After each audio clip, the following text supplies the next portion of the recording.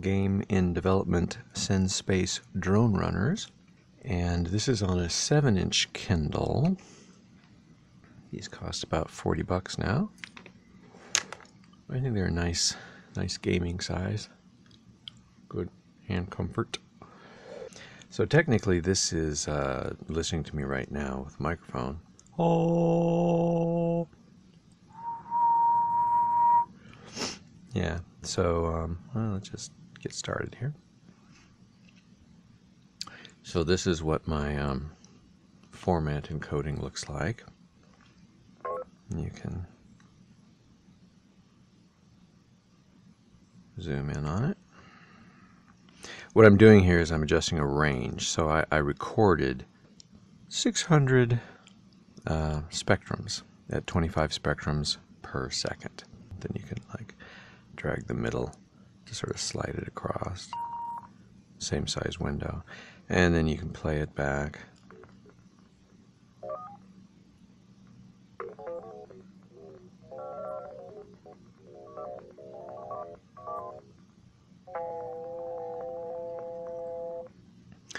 And here I'm using voice frequencies as opposed to musical frequencies, but let's see if there's anything useful in here at all. So this is these two hard parallel lines. That's me holding a tone over time. It's time, frequency. Whereas over here, I mean, you always see it's kind of like a little flag. These are like the lines on a flag rippling, and it's basically that the ripples are caused by two things. One is each line is at a regular spacing above the line below it, because the lines are just harmonics. So the bottom line is the fundamental, and then there's the second, third, fourth, fifth harmonics going up, and as the bottom line weaves up and down, all of the harmonics weave up and down the same amount. So you see the wave. And then those harmonics, they're each an individually different frequency.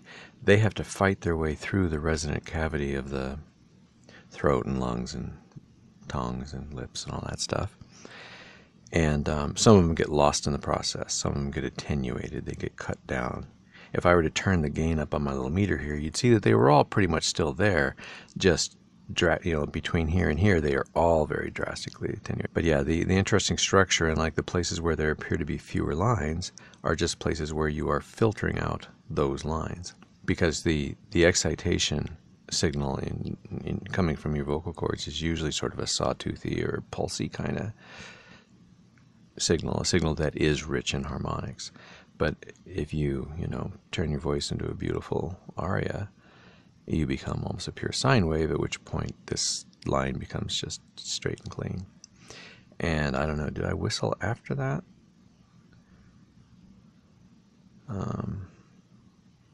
Yeah, so that's probably my whistle. So let's listen. This should be my kind of singing, and then this should be my kind of whistle.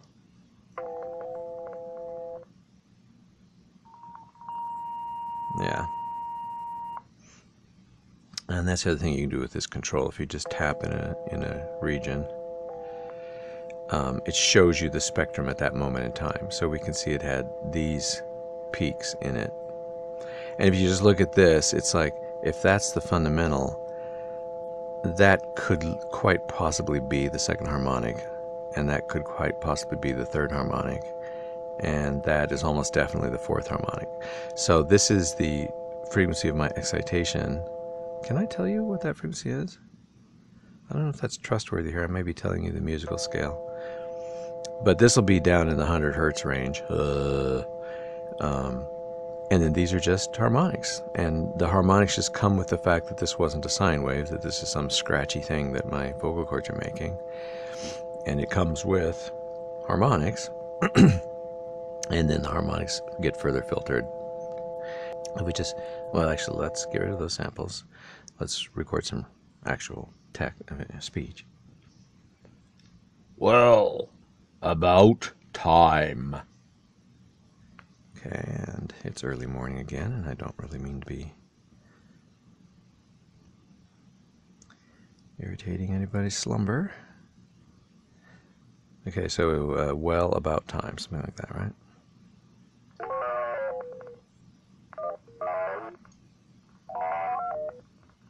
Yeah, so what you're hearing there is the spectral playback, so it's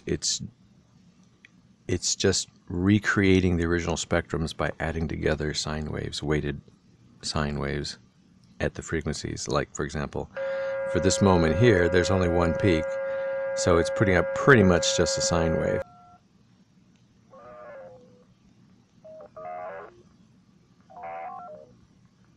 Okay, so I've already forgotten what it said, so if we switch back to samples and play it.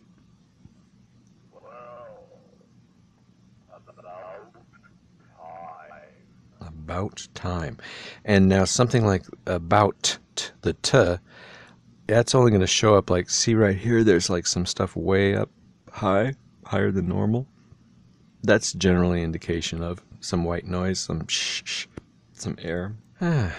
Anyway, and then the only I'm hesitating here because I wanted to hear what this sounded like with the format player.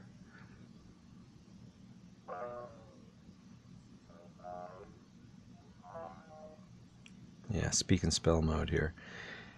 I think this is promising. I like this.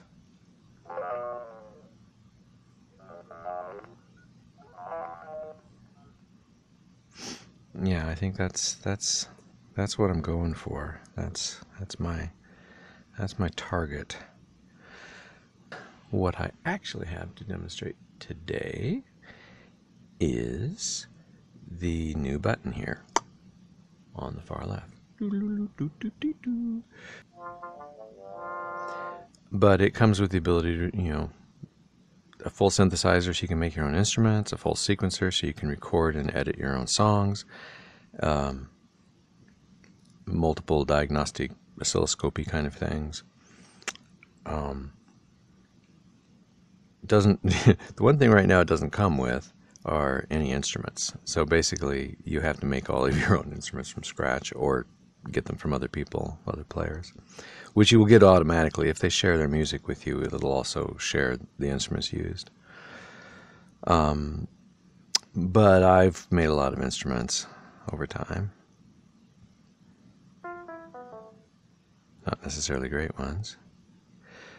But most recently I've been making these FM, using FM synthesis. And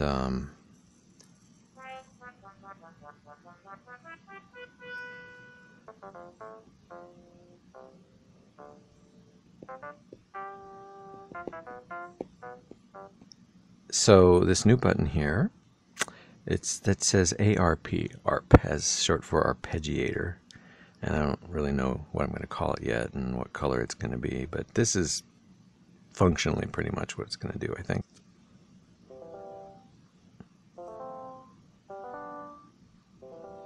It's set to strum right now, so this is like the simplest case. So let's change it to like up. So this will go do do do do do do do do do do do do. So whatever chord you pick, and you pick, this is picking a chord. It's not like the keyboard where I can play the chord myself. Like that's a C chord. I'm set to C major, so the one chord in C major is in fact C major, so this should be the same chord. And it comes with a bunch of different arpeggiation patterns. We're running right now at 80 beats per minute, and that was the one chord. So here's suddenly the 4 chord, and that's really slow, so we could speed that up here, or we can tell it, oh, we'd like to have 2 arpeggiation steps per beat.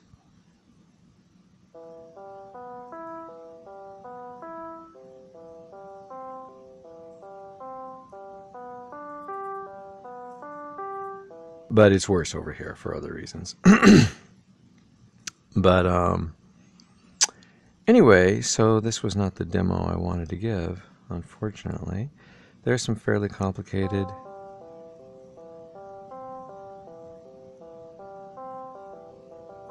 and they can go pretty fast. Okay, I think what my problem is here is I've got it set to an instrument that I'm not enjoying. So the way you change the instrument used by the arpeggiator is you pick an instrument that you think you'd like to hear,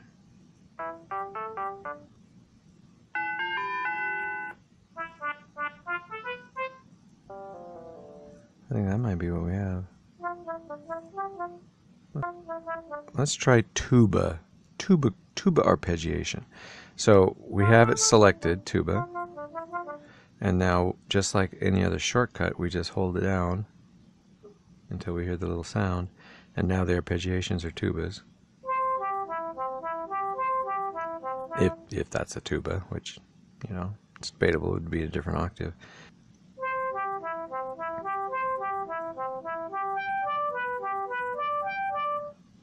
So then the idea is you just start recording a new track. I do, for whatever reason, blink the little ARP button right now, which looks more like I'm trying to get your attention. The idea is that's a metronome.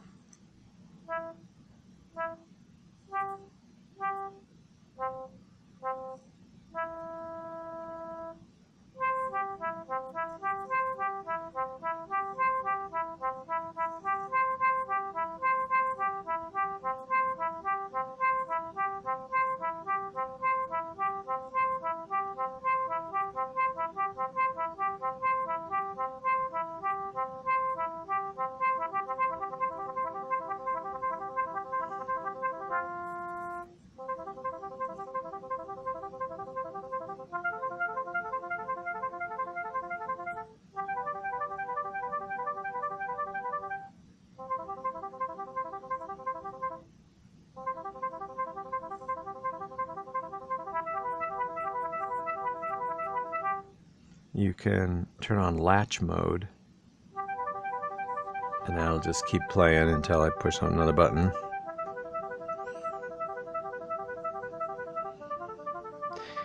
And I was going to make it so that if I wanted silence,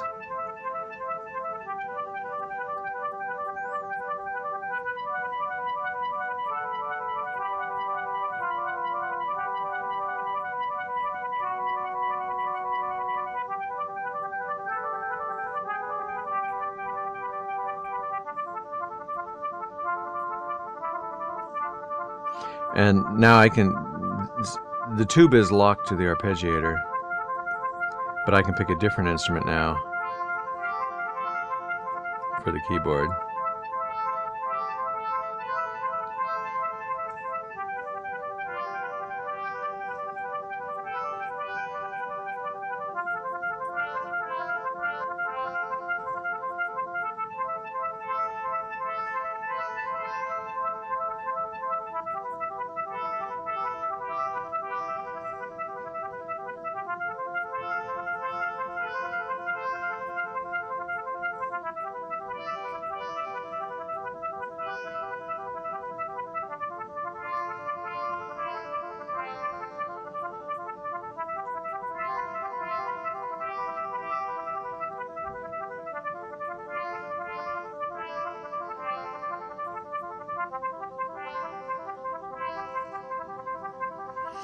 Anyway, it gets fun.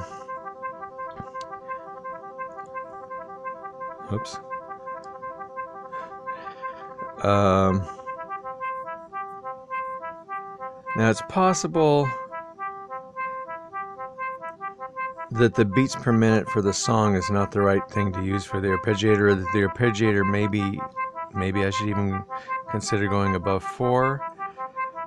But I had a hard time getting the arpeggiator to work well at any fast rate.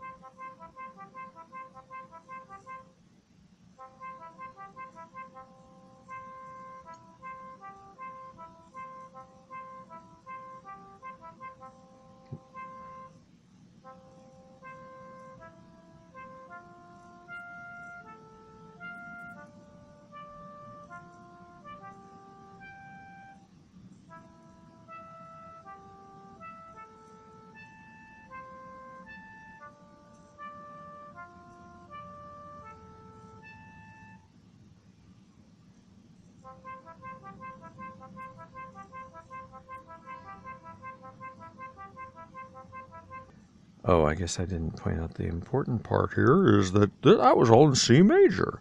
If I switch it to, let's say, D minor, then it's still the chords 1 through 7, but these are now the 1 through 7 chords for the key of D minor. So you don't have to figure it out. But to be educational, it tells you what they are. And what you can see here is the lowercase Roman numerals, those are minor, and the uppercase Roman numerals are major chords. These are each chords. There are 7 chords, 7 legal, 7 official chords in a key.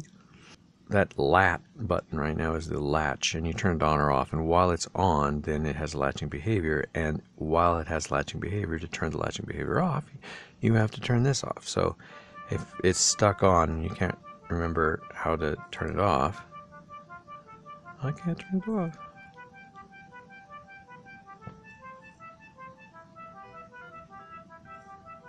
Tap lat a second time and it turns it off. 0 meaning off, of course. I'm not used to this yet where the individual note colors are showing. They're my rainbow colors. A little garish, but it's kind of interesting.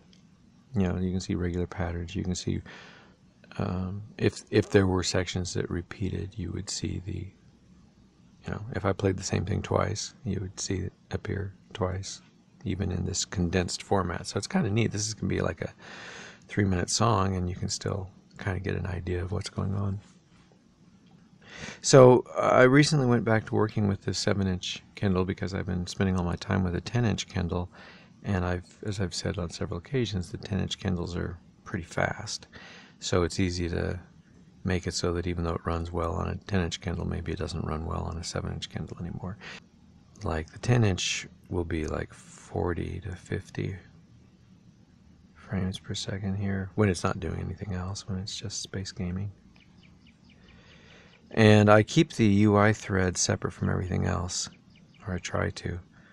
So as if something in the music world does get laggy, it doesn't cause the game to pause. Now it does cause the music to pause.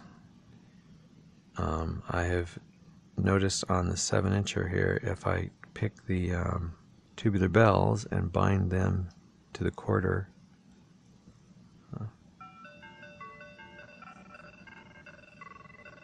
yeah. The other thing about tubular bells is they're really long.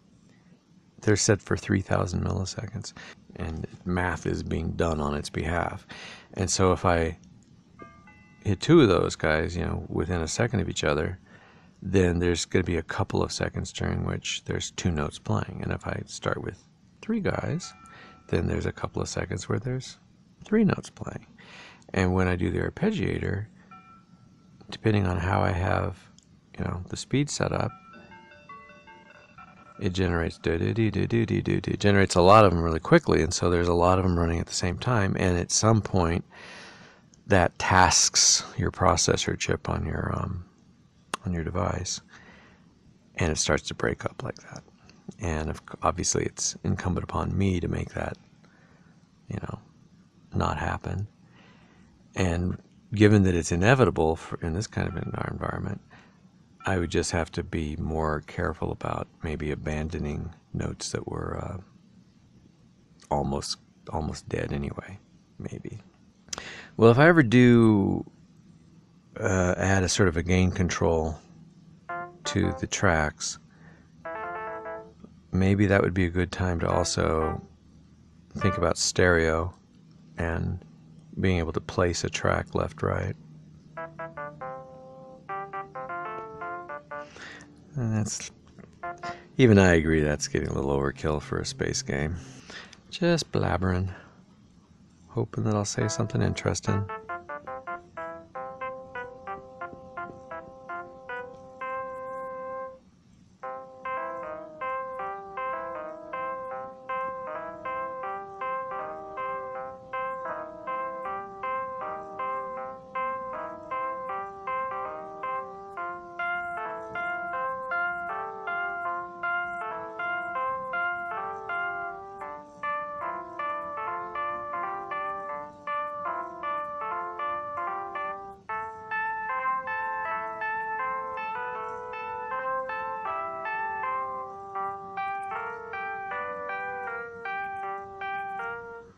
Anyway, it's just supposed to be fun. That's all it has to do. Be fun. So the other thing I wanted to do was I made this schematic of the synthesizer, and I need some documented footage of this. So my notebook.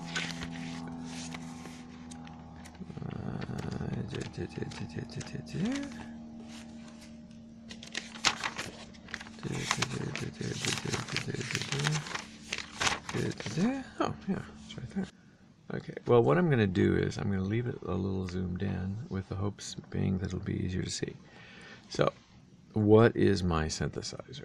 In the game synSpace Drone Runners, a space game where you can craft your own star map adventures and share with other players, and that can include all sorts of fun, exciting side things, including music, for which you have your own synthesizer and can make your own instruments and your own sequencer and can make your own songs and your own vocoder, so you can record yourself humming or singing or playing an instrument and turn that into notes to be part of your song that you then put in your star map in synSpace Drone Runners, a space game.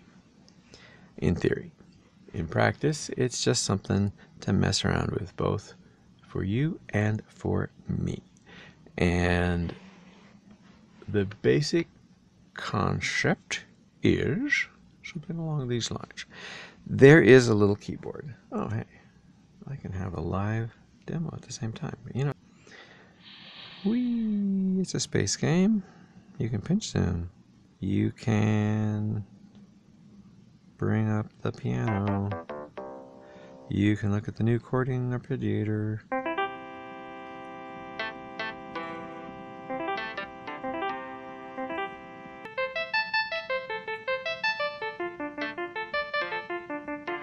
So there's a keyboard, and you can pick different instruments, and these are just shortcuts to this big list of instruments, which you can pick from also. Oh, that's cool.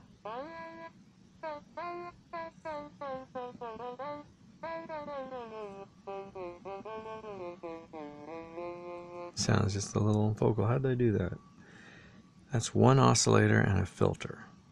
So that's, yeah, this was me trying to mock up my little format playback unit with, right. Then I turned on glissando, so I get a gliding between frequencies.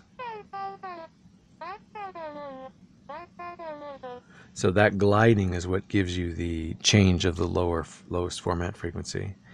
And then past that, the filter controls a simulation of the resonant cavity. So if I wanted to have it sound, you know, more speechy, then you would, you know, be modifying your resonant cavity in some way. But that should be coordinated so that you're making a particular sound, like a particular vowel sound or something. I was just testing it. And it works. I mean, if I needed a fake voice, you know, if I needed a Charlie Brown parent voice.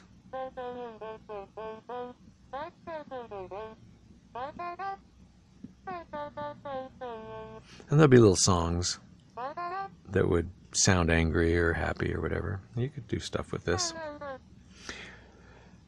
Not a plan, but you could. Well, like in your star map, you could use this so that when the radio came up to deliver a message from an NPC, maybe you could just play something like this.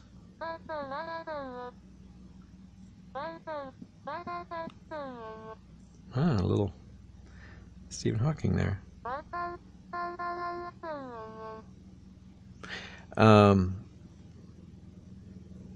So I was going to show this. That's the keyboard. So that's this keyboard here.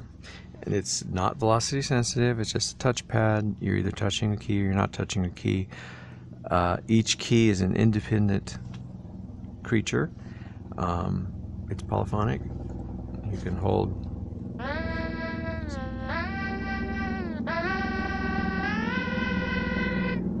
Helicopter? It's a real helicopter.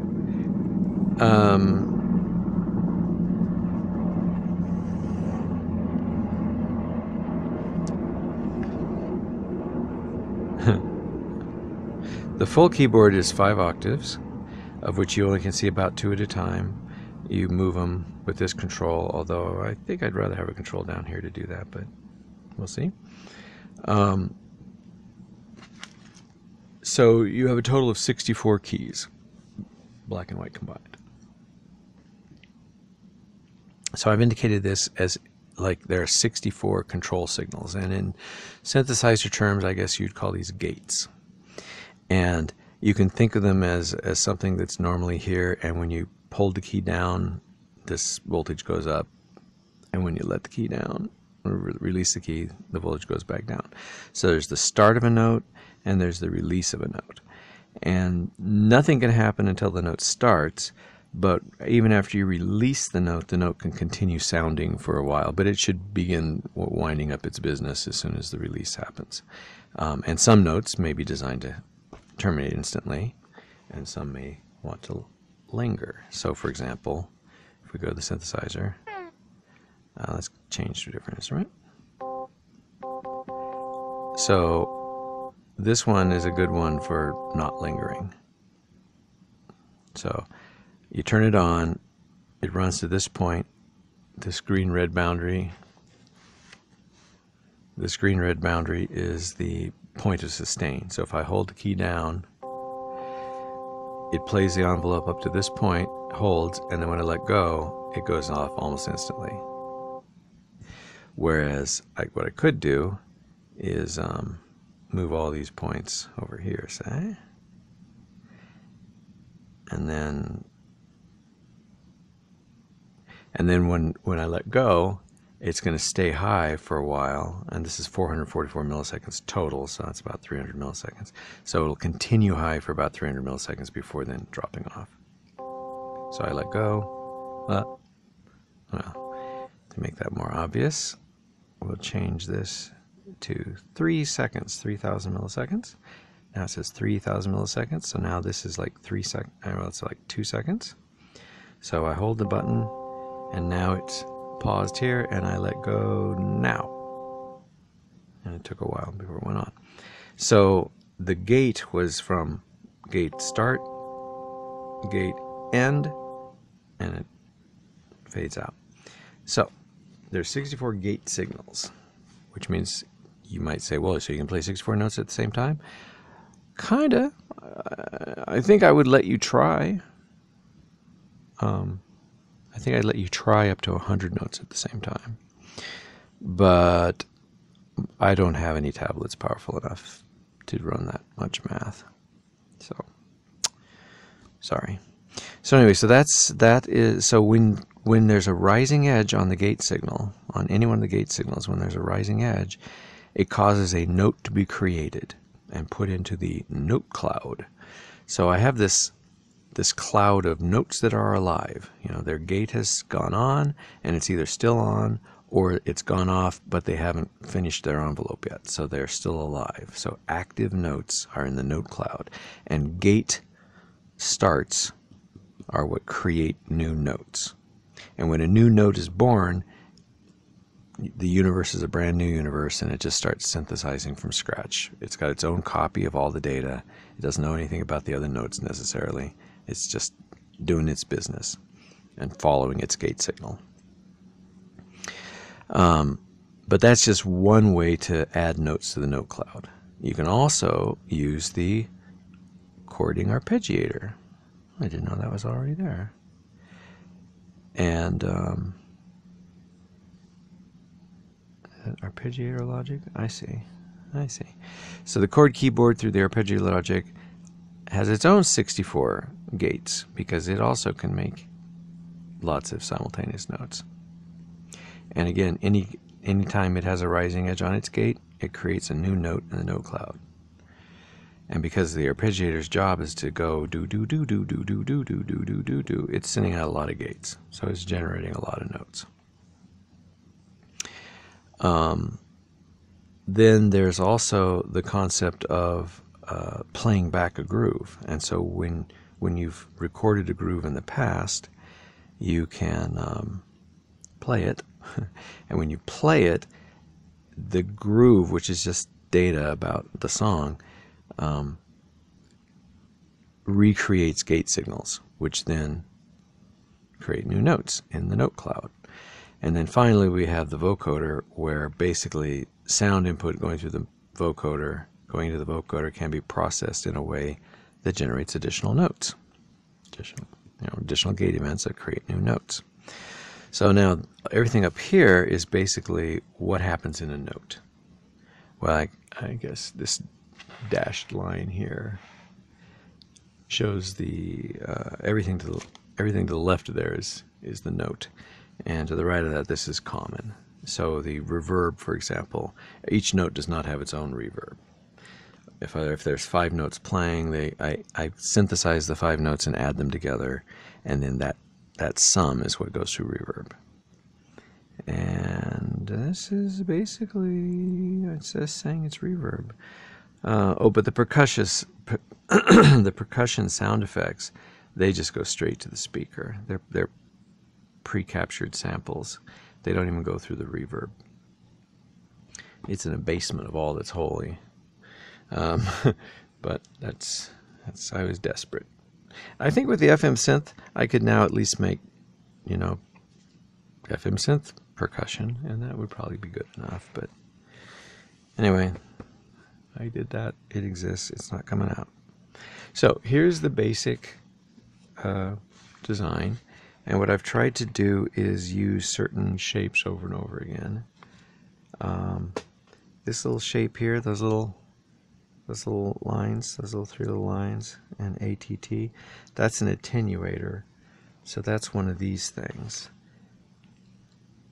Okay, so you touch them and you drag up or you drag down.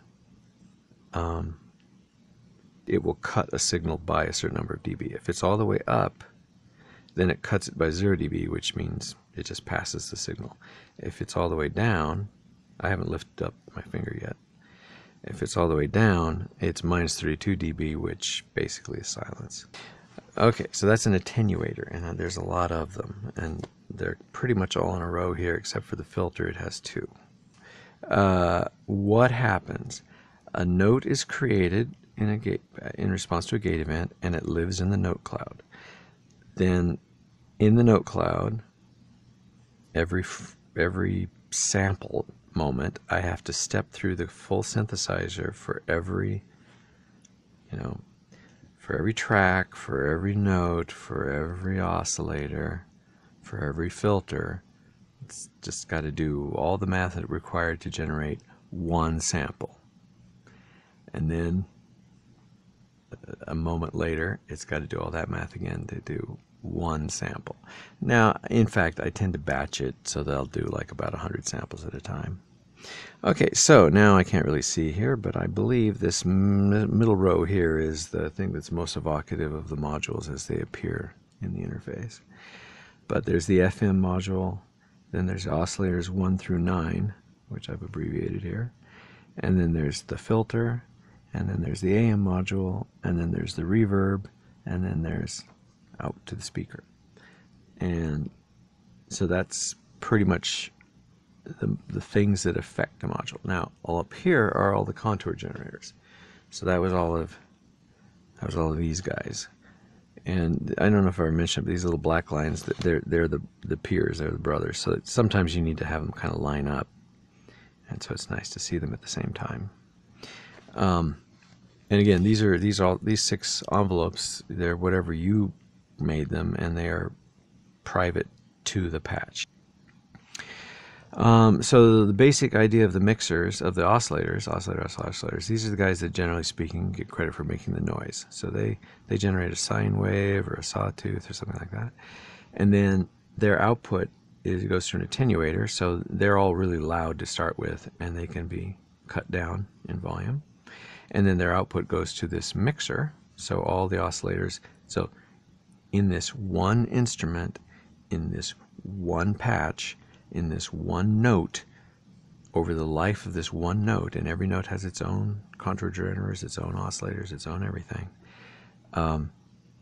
This one note's point of view,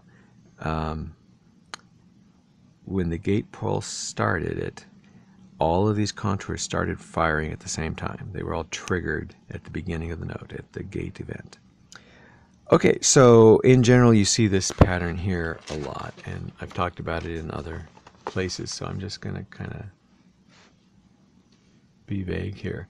So basically, the gate comes in, it triggers the contour generator. It's a shape that starts, it goes up, it goes down, it wiggles, it pauses, it holds for you to wait for you to let go of the key, and then it falls to 0 and it's over. It's just a voltage. Well, that voltage goes through this range control. So we see this again, like in the FM module, that the voltage from the contour generator, like say this contour generator is wired to this LFO, it's wired basically to this range control. So when the contour is all the way up versus all the way down, the range control specifies what that means. So in this case it says, well, when you're all the way down it's 6.4 hertz, and when you're all the way up it's 10.7 hertz. And you can, muck with that. It's not even enabled right now, but you can still muck with it here. We'll turn it on. Big FM. A little too big. Let's make a weird envelope here. So that's the envelope, is just going from all the way up to all the way down. And then we go to the vibrato, and we say, well, all the way up we'll say will be really high, like 21 hertz. And all the way down we'll say will be 0. So what's that going to sound like?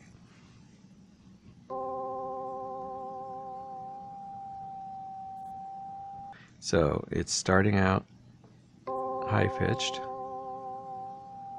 and getting lower and lower. The vibrato is starting off really fast and then slowing down now. And so what we're looking at here is the actual control signal. Basically the output of this LFO. There's this pattern that repeats, where a contour generator controls a range control which selects a frequency, and then an LFO oscillates at that frequency with a selected wave shape, and then its output, its loud output, is attenuated, and then that attenuated LFO output is used as a control signal somewhere. See this pattern: CG, range control, LFO, attenuator, control signal, thing being controlled. So we have one controlling our FM, we have one controlling our noise, we have one controlling our AM, we have one controlling the center frequency value of the filter, we have one controlling the gain, the Q value of the filter. Just all the same pattern, the same flexible little circuitry. This contour generator, when connected to this oscillator, the only thing it does is acts as a voltage controlled amplifier source. And that shape then takes whatever the oscillator is set to, a sine wave, triangle wave, square wave, whatever, and it actually changes its size over time. So this oscillator, just because of this contour directly controlling the amplitude of this oscillator, can do a note. Bong, bong, bong. Each oscillator can be bound to a contour generator, as long as you don't run out of contour generators. And then we're going to add them all together in the mixer. And so this oscillator oscillating at this frequency, and this oscillator operating at this other frequency, and this oscillator operating at yet another frequency, and maybe this one's attenuator is full strength, and this one's half strength, and this one's way down low, and then they're added together and mixed together, and together they make a sound. So we go to the synthesizer, we turn off, I'll just do the experiment we just said. So we'll have 3 oscillators, and they are at 3 different frequencies. This one's at -12, which means 1 octave below whatever note you hold on the keyboard. Can you see that at the same time? Okay. So if I hold the C key, then this is middle C, but this oscillator is playing at an octave below middle C. And this oscillator is playing at 7 half steps or a perfect fifth above middle C. So this should be playing a G. And then this one should be playing the actual C. So if I disable these two and listen to just this one, it should be a middle C. If I disable this one and disable this one, that same key should sound like a G. And if I disable this one and just enable this one, this should be a C, but it should be down an octave, which you can't hear because of the speaker. Okay, so now we put them together, and we get a more complicated note. But notice these guys are all green when we have this. When contour generator 1 is selected, when it's the blue one, these 3 are green. That means they are following him. Okay, so getting back to this dude. So you've got your 3 oscillators. You've got your 9 oscillators. Each can be driven by a contour generator. Well, each is driven by a contour generator. So these guys are always wired to something. They default to be wired to contour generator 1. And so for every note, they all get gated at the same time. All the contours start at the same time. The oscillators are all being controlled at the same time. They're all oscillating at the same time. They're each oscillating in a frequency controlled by the gate event itself. The key that you touched controls the center frequency for this note. And then there's an offset that we saw here that you can just move up or down. So I'm just holding the C key.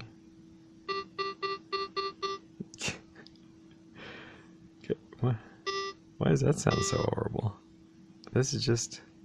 Oh, I'm not selected on him. Nice.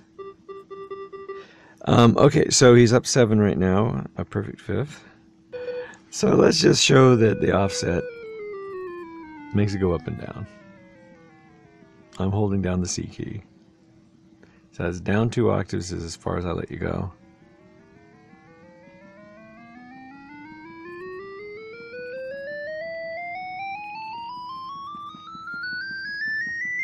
And 39 is as far as I go in that direction. Okay. Now, say you find some description of an instrument and it says, oh, you need the third harmonic. And if you need the third harmonic, that means you need a frequency that's 3 times the center frequency in this case. So that turns out to be 19 half steps, but how would you know? Well, curiously enough, that's 12 half steps plus 7 half steps, where 12 half steps is an octave and 7 half steps is a perfect fifth, and it's sort of, you know, feels kind of natural that that should be something, and a third harmonic is what it is. But anyway, the point is that in addition to doing the semitones here, I tell you, I have a little cheat sheet up here in the corner telling you what your X factor is. So this is exactly the third harmonic. This is a little above the third harmonic. And if you want to find the fourth harmonic, well, that'll be exact, 24. If you want to find the fifth harmonic, it's not exact, but it's, you know, it's as close as you're going to get. You want the sixth harmonic. Can you see this? I think you can see that. You want the sixth harmonic. Again, it's not exact. And then the seventh harmonic, not very good. And then the eighth harmonic, of course, that one's great. And then 9.5. So, 8.98, I guess that's close enough for ninth to say that it could handle it. Okay, so technically, and what happens is in a freshly cleared instrument, the oscillators come pre-wired so that oscillator 1 is at the fundamental, and oscillators 2 is at the second harmonic, third, fourth, fifth, up to ninth harmonic in the oscillator 9. If I actually select oscillator 9, you can see the vestiges of that. It was already set to 8.98, so it's not exactly the ninth harmonic. And that's probably enough of an error to make a noticeable difference, but tough. Oh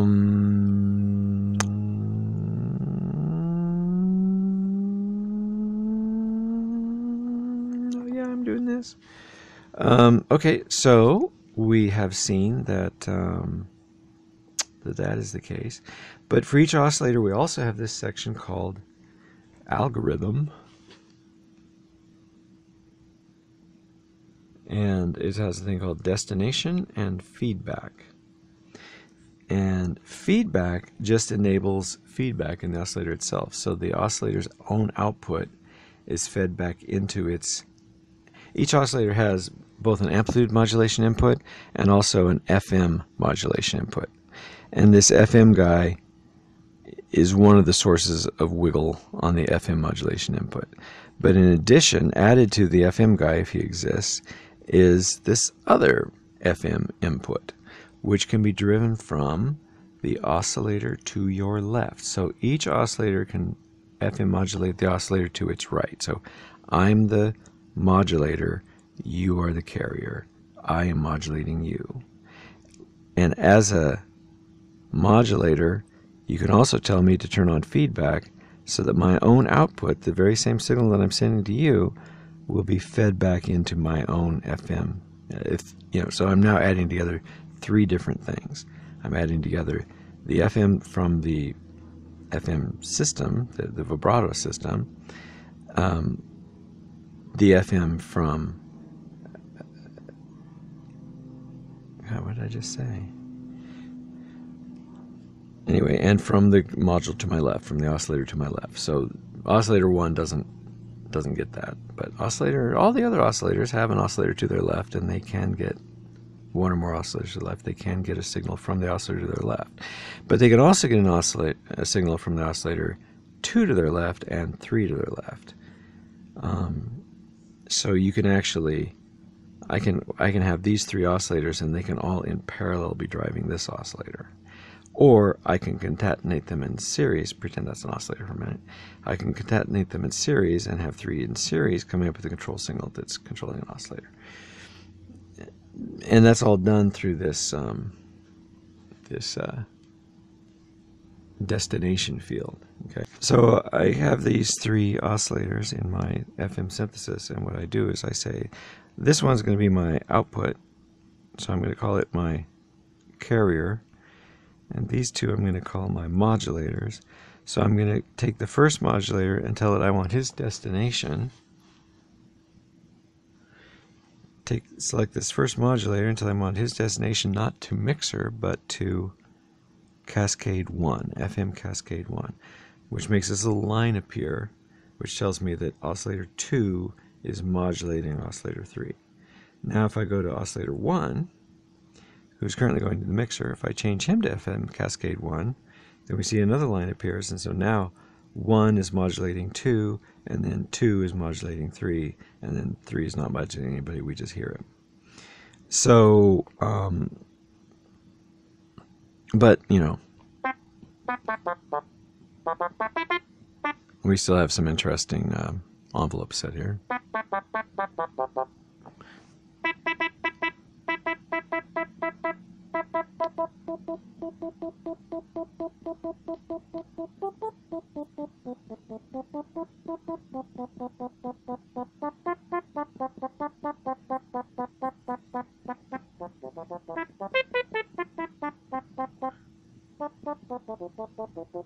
Anyway, FM synthesis is just cool. But if I don't want to just do a series change modulation, I can take oscillator 1 and change him to FM cascade 2. And now we see you get this little complicated wiring here, so that 1 is also modulating 3. So 1 and 2 are both modulating 3. Basically that means that 1 and 2 are added together, then that signal is used to modulate 3.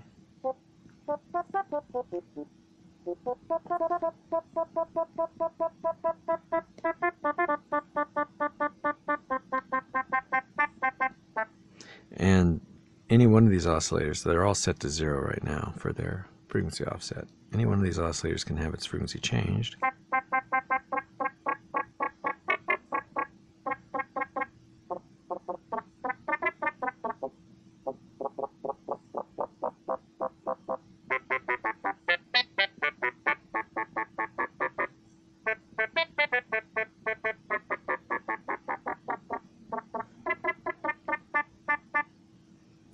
So that was oscillator 2. Now making the same change as oscillator 1, since they're both set to about the same gain,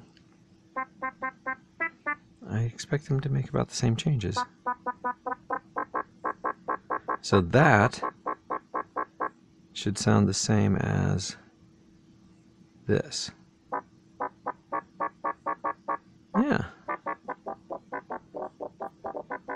But you normally wouldn't do that. You'd have them at different frequencies and different levels.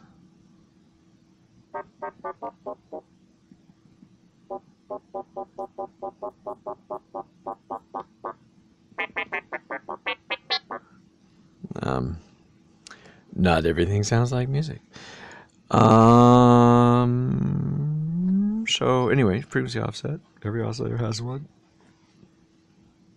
Oh, while I'm at that, so this offset is in half steps. Musical octave from C to C to C, from E to E, from G to G. 1 octave. Frequency is twice as high, twice as many wiggles per second. So here's your interesting mathematical fact for the day. In a evenly tempered and equal tempered synthesizer, well-tempered clavier, the distance between each note is the same, but only multiplicatively. That is to say, if you take the frequency of this note and multiply it by 2, you'll get the frequency of the note an octave above. If you multiply it by something less than 2, you'll get the frequency of a note somewhere in between. More than 2, you'll get a frequency of a note somewhere up above. So let's just think in terms of the concept that there is a magic number that when you multiply it by this frequency gives you that frequency. And it turns out when it's evenly tempered, the same magic number, you can multiply it times this key to get that one, but you can multiply this key by the same magic number and get that one. And from this one you can get that one, and from that one you can get that one, and then that one, that one, that one. That 1/2 step is this magic number. You multiply by this magic number and it goes up 1/2 step, which is not always the same number of hertz, right? It's a logarithmic scale. Up in the higher frequencies, a small number of hertz doesn't make as big a difference as down in the lower frequencies. And anyway, the magic number is the 12th root of 2. Not the square root of 2, but the 12th root of 2. And it just means that if you take the 12th root of 2, if you take this note and multiply it by the 12th root of 2, you get this guy. Multiply the 12th root of 2 again, you get this guy. By 12th root again, you get this guy. Again, until after you've gotten this far, you've multiplied it a total of 12 times. So you've got the 12th root of 2 times itself 12 times. Something times itself 12 times is that thing to the 12th power. So now you've got the 12th root of 2, which is the 1/12th power, times the 12th, and they cancel out, and you get the 1th root of 2, which is just 2. So that's why the magic number is the 12th root of 2, which is very close to 1, 1.0000 something or other. And that's what makes it well-tempered. But anyway, so half steps is one way of changing frequency. We also have this thing called detune, which it changes it so slightly that you don't hear it, but if you have 2 oscillators playing next to each other, actually I can do that, can't I? We'll just have 2 oscillators, and we'll have them both at 0.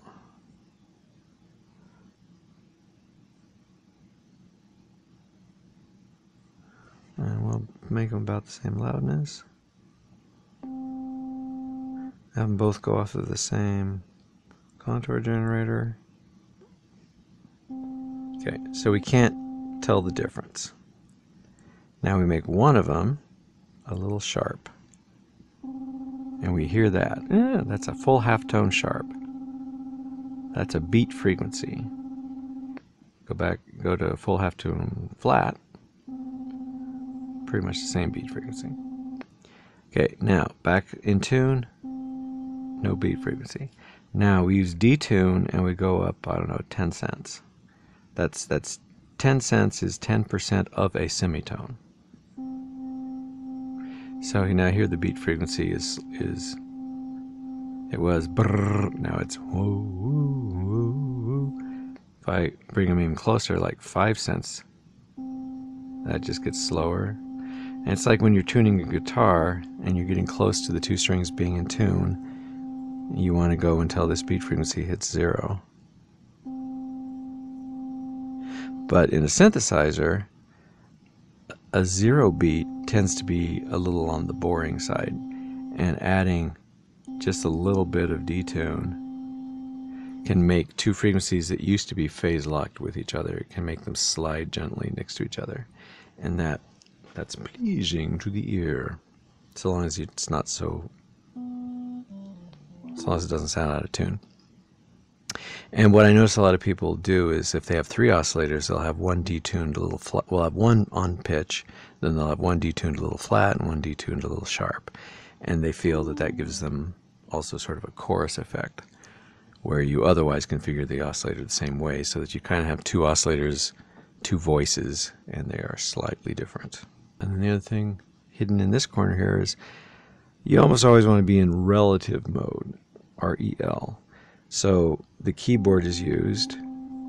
Whatever gate signal started the note, it provides its frequency. I hit middle C, it's middle C, and then you can give me a up or down from that.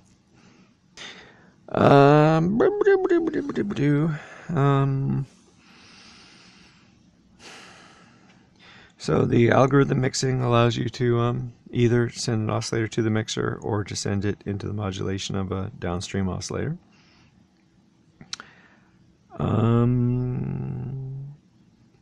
FM modulation, it may sound scary, but you've got a whistle. It's going at a frequency. You modulate it by making that frequency go up and down. You're an FM modulator. Congratulations.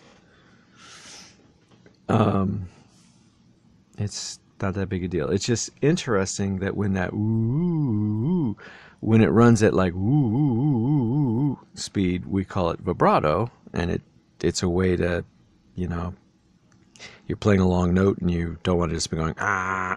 So vibrato and tremolo are ways to kind of, add emotion. I'm suffering so much now. But when it's the same effect, when it goes faster, just a little bit above vibrato, it becomes a little motorboat kind of thing going on. But then you keep going up from there, and all of a sudden it turns into these beautiful, musical effects. And it's neat. It's cool. Thank you, John Chowning. So, is there anything on this map that I haven't actually talked about? That's pretty much it. These gate signals that go to create note events, which then drive a synthesizer, the same gate signals, the raw gate signals, are also sent to the sequencer, where they can be recorded in a groove. And then when you play the groove back, the gate signals come back out of it, and they create new notes. And those go in the note cloud, and then each note as an individual has all this crap going on. I guess I could talk about the reverb a little bit. Let's pick an instrument.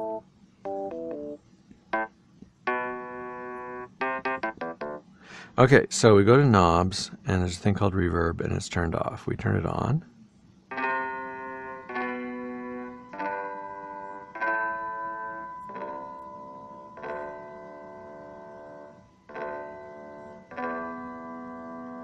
So I turn it off. This is my attempt to sound like a piano. It's not too bad.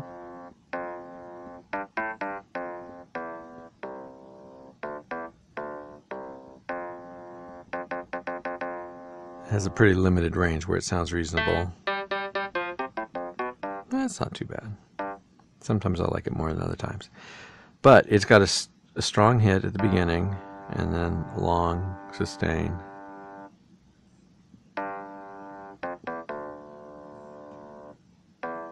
And we go to reverb.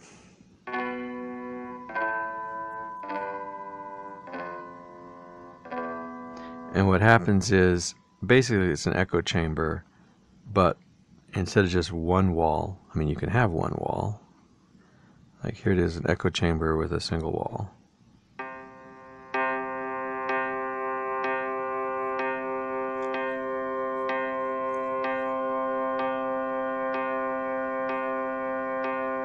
So, fade versus ring. This is the feedback inside of the system, and if you have it up too high, it'll never stop.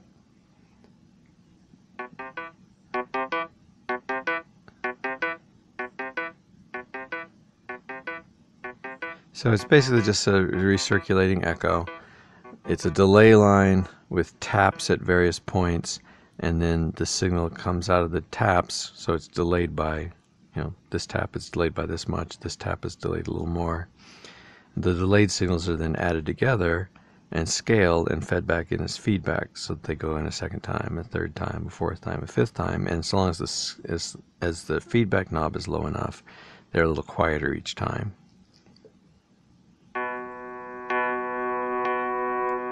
You know what? Is that what that is about? Is that what this is about?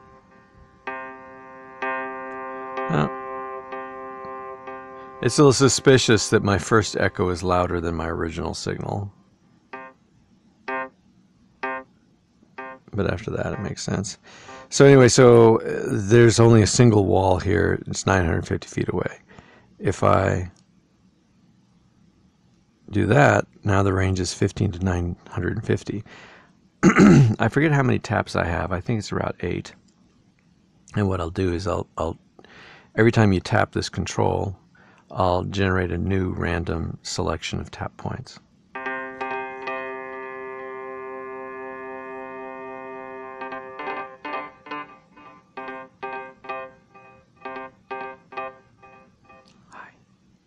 And so long as you don't go for the hundreds of feet,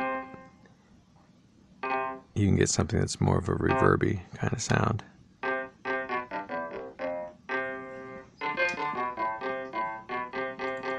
And if you don't like what you're hearing, you can tap it and you'll get a different effect.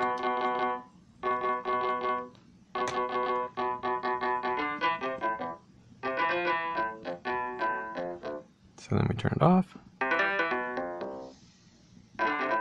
Other instruments.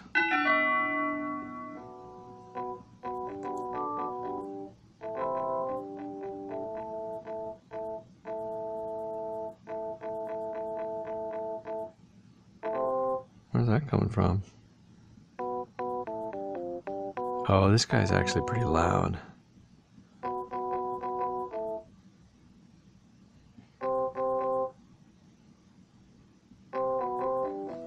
Anyway, so that's how the reverb works.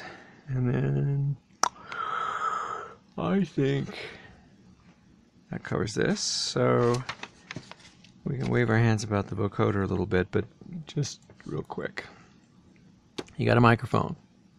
Samples come in, they go into this circular buffer, circular sample buffer. This holds about 1 minute's worth of samples.